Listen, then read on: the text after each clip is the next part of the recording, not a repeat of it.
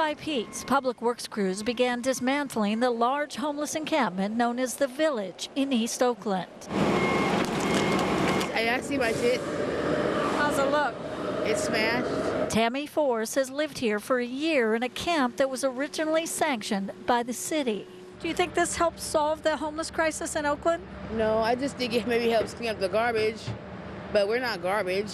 It's been a problem spot, as you can see, for a long time. Assistant to the city administrator Joe DeVries says residents were warned months ago that this day would come. This is about to become a construction zone for the retrofit of this bridge. It's a $10 million retrofit project.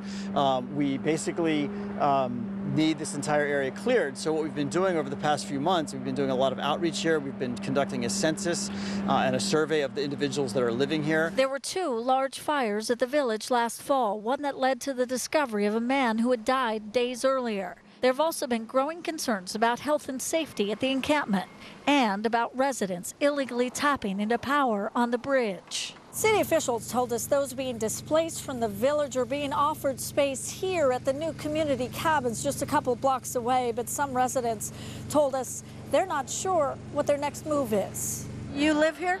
I do live here. Where are you going to go? I have no choice but to go to the tough sheds. Crews will remove the encampment in sections with the work set to be completed next week.